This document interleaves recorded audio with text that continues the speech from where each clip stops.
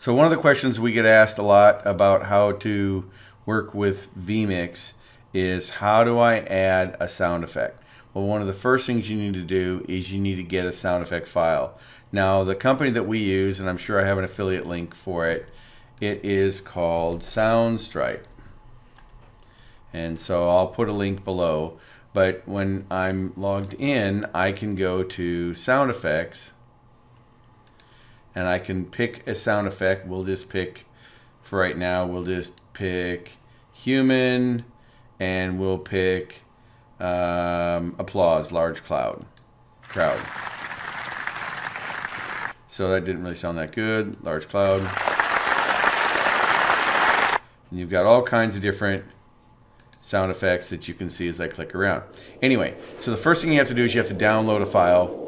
And one of the things that I recommend you do is that you put them into a folder. Now, on my computer, I keep all my assets in a folder called Livestream Assets. So you'll see here under Livestream Assets, I've got a lot of different things. Don't get seduced by too many things on the screen. But you'll see if I go under Music, I've got sound effects in here, and I've got music. So there's music there, and I think I've got sound effects actually in a different folder. And you can see here I've got audiences clapping and laughing and cheering and crickets and correct and wrong and snare drums and all kinds of different sound effects. Okay, so step number one is you need to get the file and download it onto your computer. Step number two is you're going to go in to Vmix, and you're going to add it as an input. Now, I've got mine organized across the top, and if you've worked with me, you've got these types of things set up too. So I'm going to go to Sound Effects, and I'm going to put in a new sound effect. Now, it doesn't matter whether it's a music track, like an intro music track, or a sound effect. It's very similar. So you first have to get the file. Then number two, you have to load it. So I'm going to go ahead and load a file, and I'm going to go to Audio and Browse, and then I've got to go to my live event stream production folder, and I'm going to go to music, and I'm going to actually load this file right here called Day of Wonder. And so there it is. So I'm going to go ahead and play it real quick to make sure it's what I want.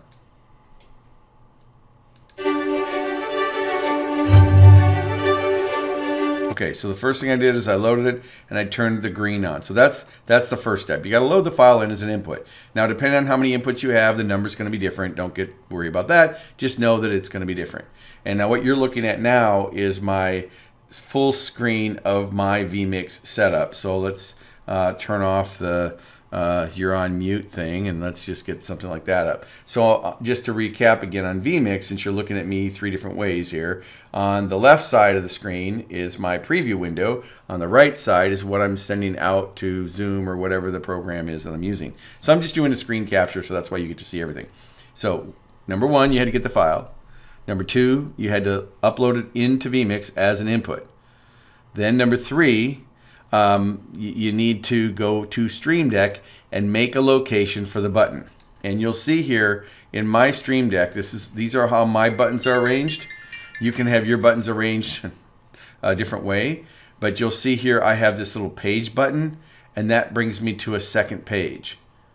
And now you'll see I only have a couple things on this, like I have a Tim Sure testimonial video, a calculator, the Windows desktop, and so forth. So what I'm going to do right now is I'm actually going to, since I've filled up my main screen with all the things I really want to use all the time, I'm going to put the other sound effects on the second screen.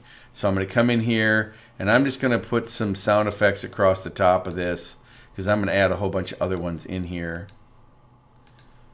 I gotta let that notice get out of the way, and I'm not going to do a lot of editing to this video, so this is live in color because I just want to get it done. So I'm going to put sound effects across this whole row, and now I can change the buttons on these by right clicking and hit set from file, and the sound effect button that I use is a speaker.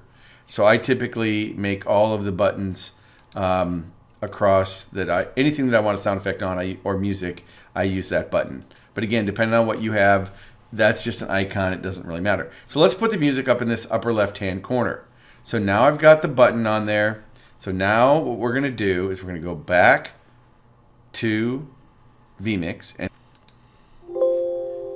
All right, let's go to shortcuts.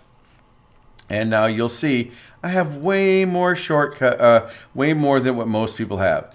I like to do 2 on the same button. You'll see the Streamdeck button on mine is F1. Don't worry about that. Just it's a Streamdeck button. Play, pause, and restart. That way, when I push the button, it'll play. If I push it again, the button will stop. So now I'm going to click Add, and it's asking me to find it.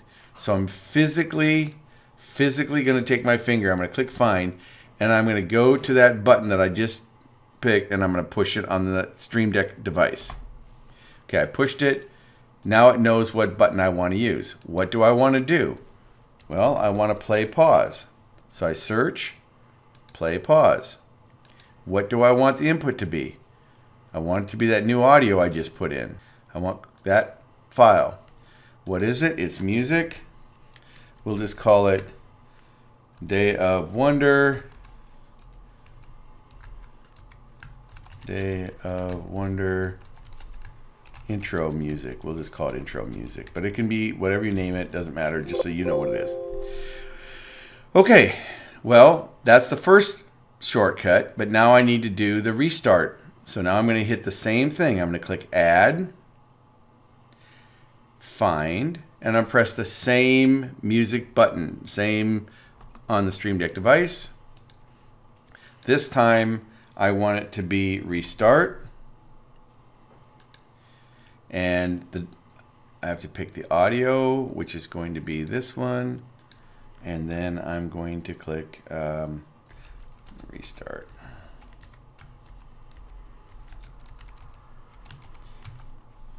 Not retard, sorry everybody, politically correct. All right, so now I'm done with that. And if I was in Zoom, I'm not in Zoom right now, but assume that this was in Zoom, all you'd see was this external, which I can actually move over here and make it look, so it'd look like this. And now I'm gonna press that button.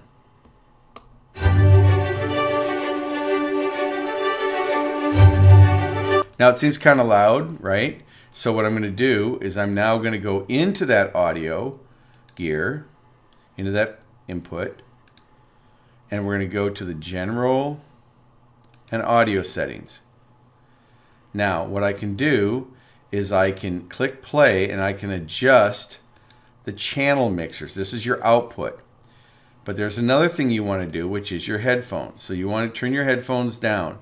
That means that what you don't want when you're on a Zoom meeting, if you play this sound effect, you want it to go out to Zoom. You don't want it to come out your speakers, because if it comes out your speakers, they're going to get feedback and an echo into your microphone, right? So you want to make sure that you turn your headphone down. Now you could turn it off or all the way if you want, but I like to hear a little bit so I know it's playing. And then we're going to reduce the volume a little bit because it seemed a little bit too high. Now I'm going to click play again and see how loud it is. Okay, that's too faint. Probably, you can't hear it as much, but it's there. So I'm going to pause that. All right, so now I want to name that so I know what it is. So we're just going to put, I'm just going to put intro. And then because I know it's intro music, I'm just putting intro music. I don't really, it doesn't need to be fancy. I know what it is. I know I have a couple different files, so I'm going to put that in there. All right. Okay, in that short little tutorial, we talked about how to get the sound file, how to load that sound file into Vmix. Then you had to go to Streamdeck and you had to put a location for the button. Then you had to go back into Vmix and you had to create the shortcut and assign that shortcut to the button. So that's pretty much it. Watch the video again, and if you have any questions, reach out to me. Thanks.